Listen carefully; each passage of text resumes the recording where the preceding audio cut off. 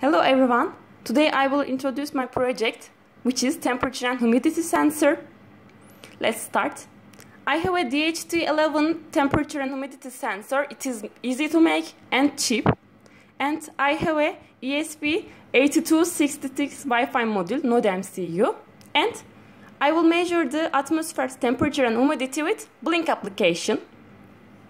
I will connect black cable to ground, red cable to 3 volt and green cable to D4 output values.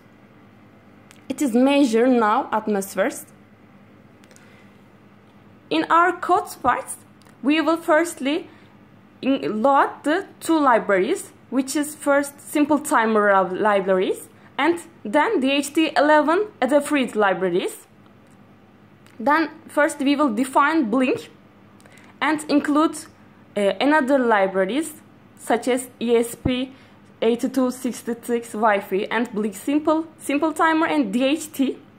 Then in the sharp parts, it is Blink application to send a out token from our Gmail account. Then it is which is about to our mobile data username and our mobile data's password. Then we will define DHT11 sensor, connect to D4. I will say it before. It is simple timer. It's for simple timer.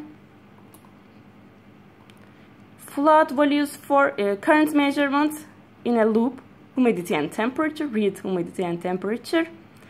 Then V5 values is humidity, V6 values for temperature. Then the serial monitor with start to speed of 9600 values from start to monitor.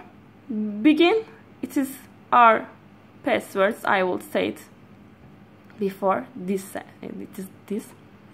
And we will run to Blink and simple timer, we will measure it and loading is already done. And our new values is this. Thanks for listening.